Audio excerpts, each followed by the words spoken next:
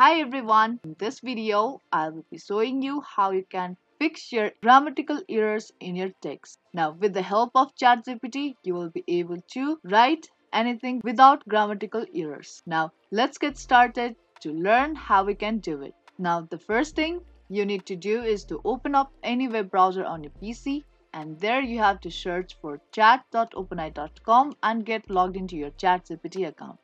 And once you get logged in to your ChatGPT account, you will be able to see this type of interface on your screen. Now, in order to use text correction on ChatGPT, you have to type "correct my grammatical errors" and then paste or type in your sentences paragraph after that. Now, for this video, I'm going to copy one of these sentences and paste it here, and then I will submit this.